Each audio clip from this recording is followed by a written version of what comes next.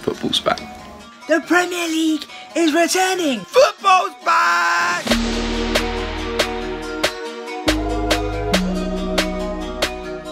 Yes, football is entertainment, but entertainment should not come at the cost of anything, especially health-wise.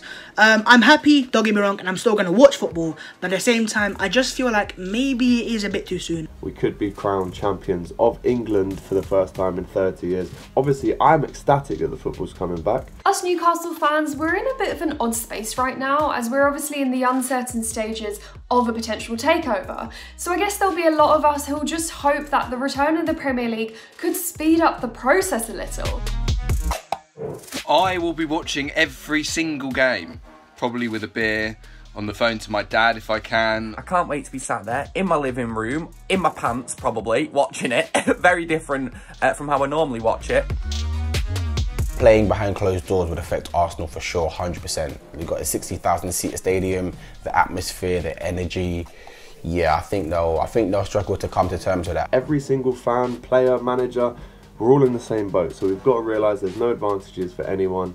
We're all going to have to just get on with it. And listen, it means we're going to have to scream louder from home. I think the home fans played a really important part in getting the players over the line. Now that we're going to be playing behind closed doors, that's probably going to wipe out our home advantage. I think it will be hardest for players at clubs that will be fighting in the relegation battle, because everyone knows how important the fans are in the last few games where they've got so much to play for.